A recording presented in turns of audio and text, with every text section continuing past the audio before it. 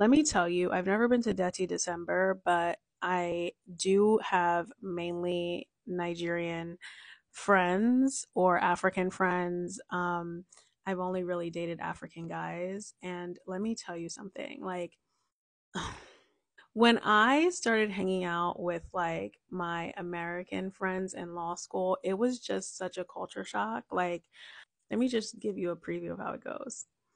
When we would go out with our Nigerian guy friends, first of all, if we were going to a club or we were going to a party or out or whatever, we would get there. He would first of all buy us drinks. And what are you drinking? Hey, you, what are you drinking? Okay.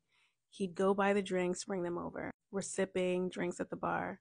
Next thing you know, and this is the section. Oh yeah, you people can sit there. The drinks are here, paid for, taken care of. There's no Venmo charge. There's no Cash App.